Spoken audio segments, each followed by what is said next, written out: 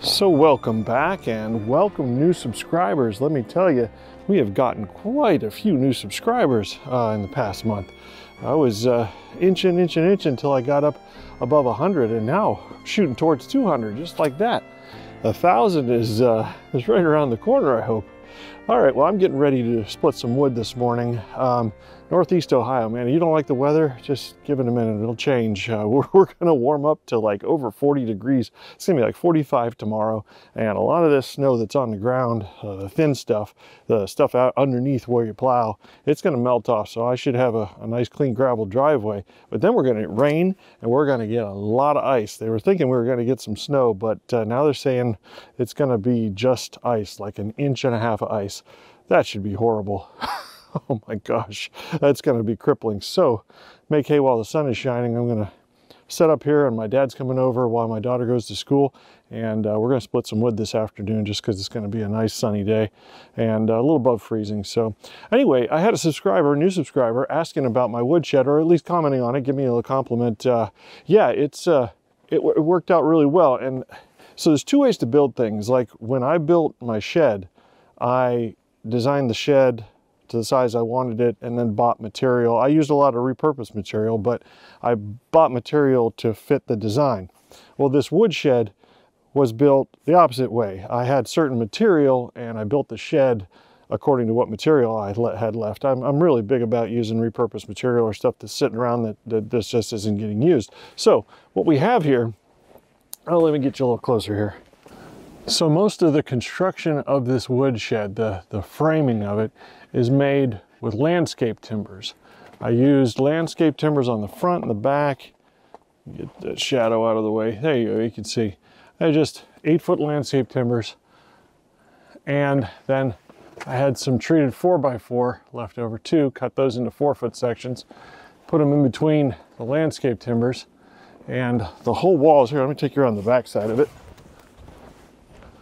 You can see it better here.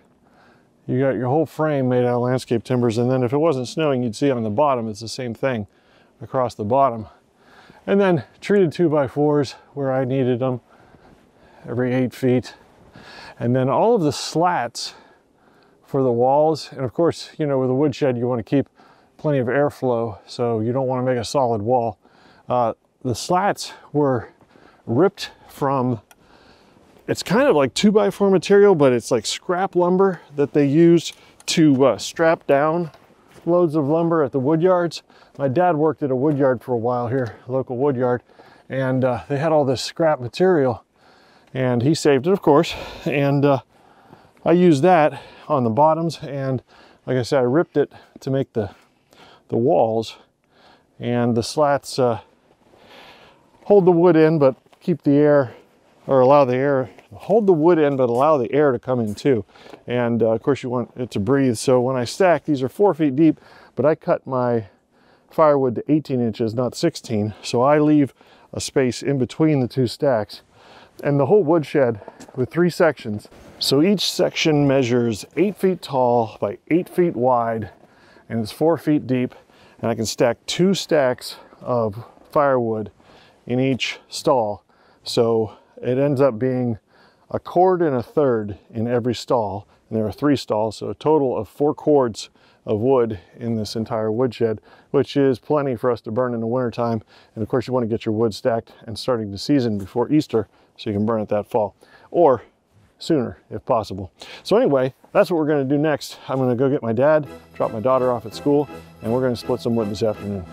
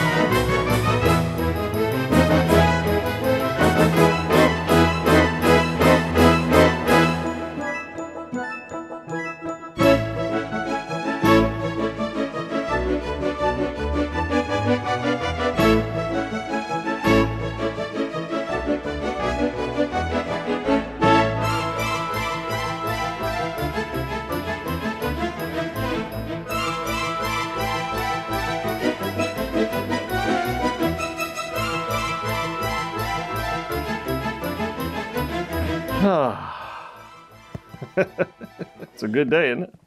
Yeah, beautiful day. Just right for cutting wood. Yeah. I think it got up above freezing. Things are starting to melt. Yep. Well, we split at least a third of a cord.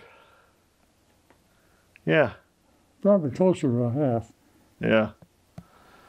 Feels that way anyway. Feels like we split 2 cords.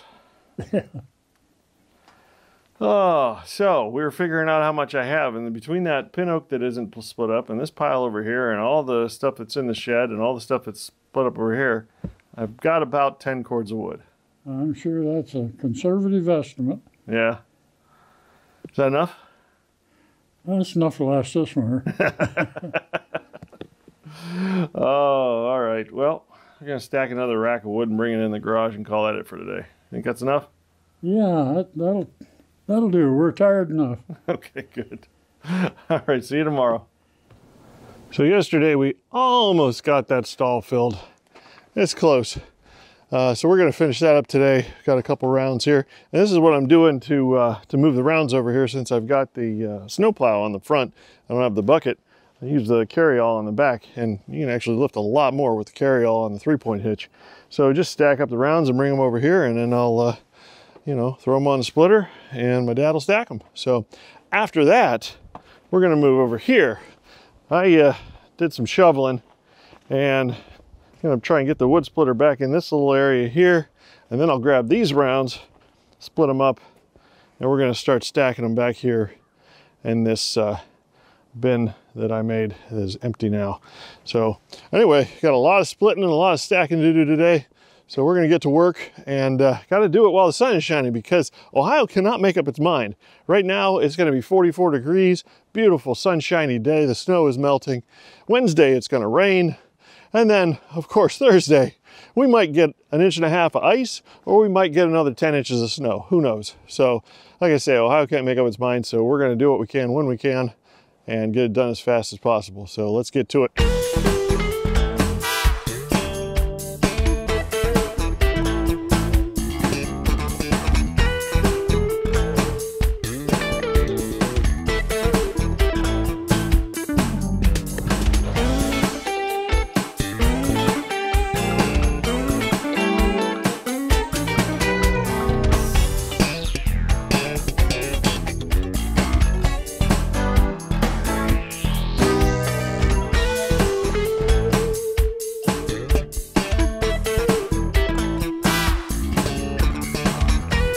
And there you go. That stall is full.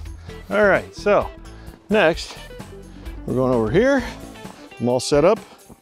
Got the splitter set up in this little nook here. I'll split, set it on that table, and he's going to stack them back there. So here we go again.